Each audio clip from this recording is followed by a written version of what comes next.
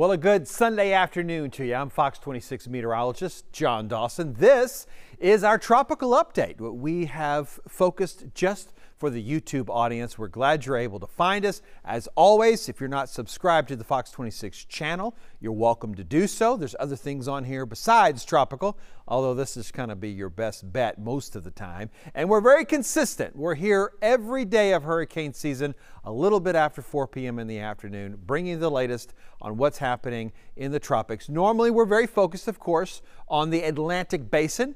But when we feel that it's an interest and necessary, we're over talking about the Eastern Pacific or really anywhere in the Pacific as well. And today we'll be doing some of that in addition to an update on the Atlantic, because the Atlantic update won't take that long. There's one spot of concern that we're watching, and it is way out on the coast of Africa.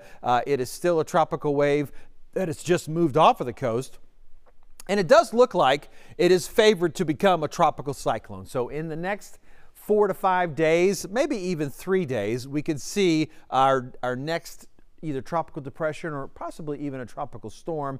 You'll see the red shading here indicating where that area of development is. But I want to stress that this is way out in the Atlantic. This is just off of the coast of Africa, and you can see the United States way out of the picture almost. So it'll take some time for that to happen, but we'll probably be able to add another number to the count as far as what's happening in the Atlantic basin. Switching gears now, let's get over to the Pacific. This is Lidia, and we're going to talk about Lidia for a couple of reasons. First of all, I know there's got to be some folks in Mexico who are checking in here on YouTube. We've got people from all over the globe, and as I've talked about, I always encourage you to connect with me and kind of just check in. Let me know where you are in our globe, in the world, to be able to sort of see our YouTube updates.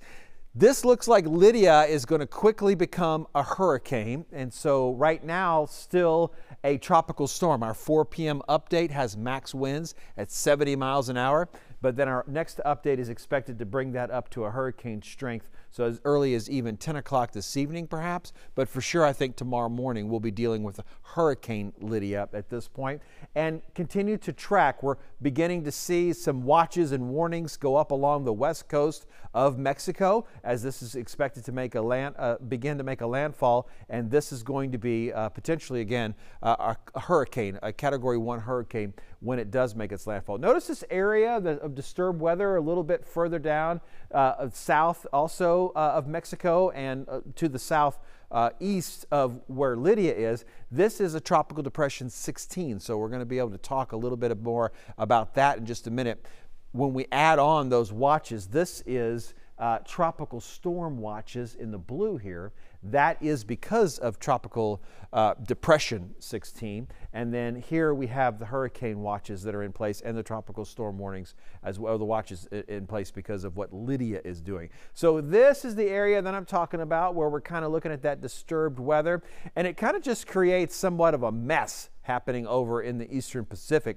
And it's kicking up a whole lot of moisture, kind of popping it up in the upper levels of the atmosphere. It's also, of course, bringing a lot of rain down to the surface. So this is expected to make a landfall as a tropical storm. Lidia expected, which is currently a tropical storm, expected to make a landfall as a hurricane. All this churning happening, and in the upper levels of the atmosphere, our jet stream is pulling all this moisture across Mexico and into the southern Gulf Coast. That includes Texas and then our other coastal states on over. So we're here in Houston in the Gulf Coast, certainly.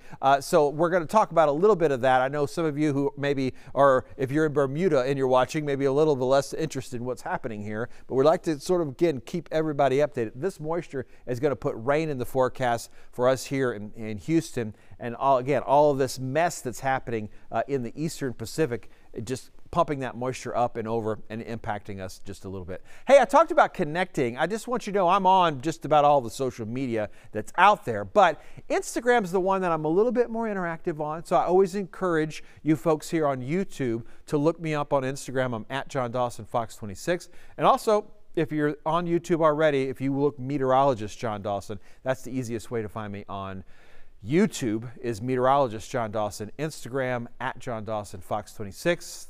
I'll probably message you back or look at what you've got, maybe like a post or two. Like I said, I'm much more interactive on Instagram when I get the chance. So hope you have an opportunity to look me up there. That'll do it for Sunday afternoon Tropical Update. Remember, we'll be back again tomorrow afternoon with another update.